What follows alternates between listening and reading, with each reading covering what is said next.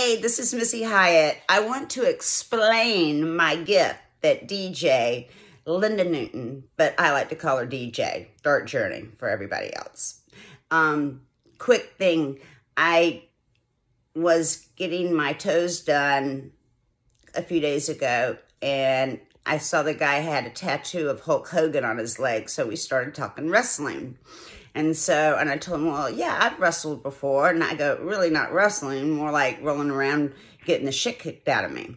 And so I pulled up Missy Hyatt Dark Journey. And it was a match that, like, I even got an arm bar on her and a couple moves on her. And, like, John was showing me, you know, like, okay, you go in there and you do her arm and twist it like this and twist it and showing me. And then I'd get in the ring and I would do it. Well, we didn't go over any of this stuff beforehand. And it wasn't that bad. Now, the lumberjack match that was on next, because, you know, YouTube, if you do one thing, they'll show you more videos like that, really sucked. And, like, it was negative 10 stars. I don't even know if you can go negative 10 stars, but it was sucked. Anyway,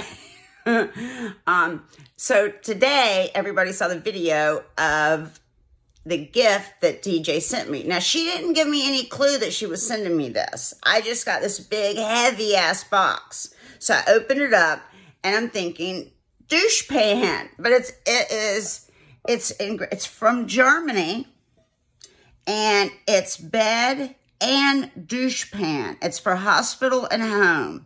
Patented in Germany. Yeah, in Great Britain and Germany. And it's really cool as hell. So anyway, because she said I can put it under, I forget what she said. But anyway, it's a fly that I have. You know, I have a tent and a fly and all my medical equipment, which everybody's seen. And, quiet, sorry. Dogs bark. He watches dogs on TV. My dog is crazy. He sees, and he doesn't like the Charmin bears.